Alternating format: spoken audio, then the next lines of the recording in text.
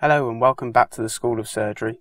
My name is Benjamin Baker. I'm an academic junior doctor and I'm here today with Miss Jill Arrowsmith, a consultant plastic and reconstructive surgeon with a special interest in hand surgery here in Derby. This is the third of our 4 podcasts about suturing techniques, and we've been privileged enough to have the opportunity to demonstrate them on cadaveric tissues. Today's podcast is going to cover some more basic suturing techniques, the running mattress suture and the subcuticular suture. So the learning outcomes for this session are to be able to perform a running mattress suture, to be able to perform a subcuticular suture, and to be able to safely remove these sutures. Running mattress suture, advantages and disadvantages. Running sutures are useful for long wounds in which wound tension has been minimised and which approximation of the edges is good. Theoretically, there's less scarring than with interrupted sutures, as there are fewer knots, although there are the same number of needle insertions. The placement of running sutures is quicker.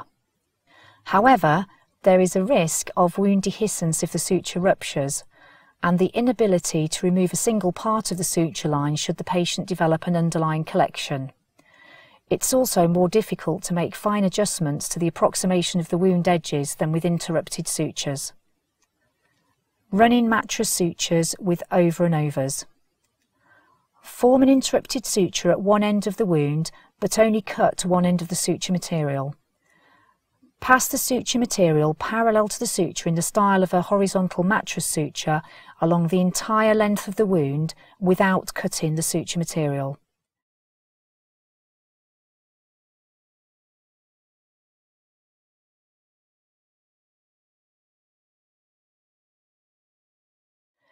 Every third horizontal mattress suture, place an interrupted suture over the top of the wound.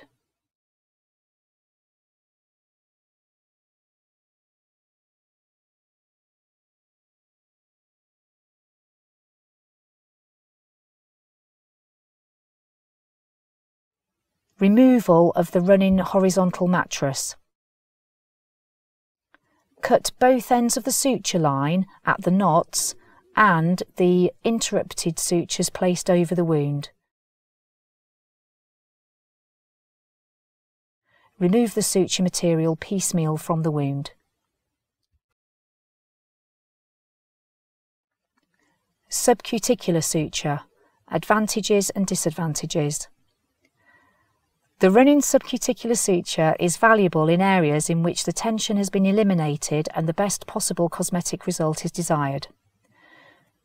The epidermis is penetrated only at the beginning and end of the suture line, and so the subcuticular suture effectively eliminates the risk of cross-hatching. It does not provide significant wound strength, although it does precisely approximate the wound edges. It's therefore best reserved for wounds in which the tension has been eliminated and there is minimal dead space. Subcuticular suture. Insert the suture 1 cm from the edge of the wound in the line of the wound. Retract the skin edge and take a small bite of the subcuticular tissue and then take a similar bite on the opposite side of the wound. The needle should be inserted opposite to the point of exit of the suture material from the opposite skin edge.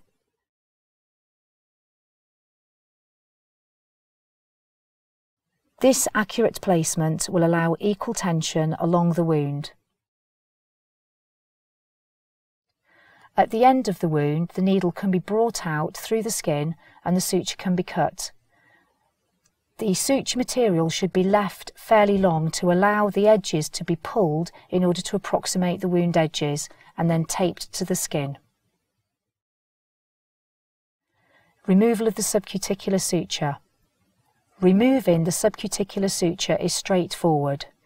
Simply remove the dressings and tape and pull one end to bring the suture material out of the wound. So to summarise, today we've learnt how to perform a running mattress suture, perform a subcuticular suture, and how to safely remove these sutures. So join us again here soon on the School of Surgery for some more podcasts. You can also find us on Facebook, but remember to pick the right School of Surgery as there are 2. and you can find us on iTunes as well.